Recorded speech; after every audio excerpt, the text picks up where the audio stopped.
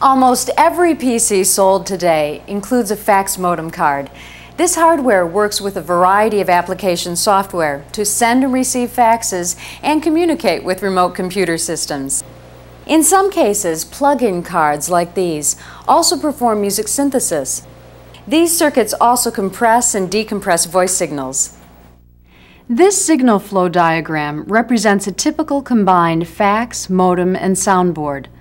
Let's first look at the sound portion of the signal chain.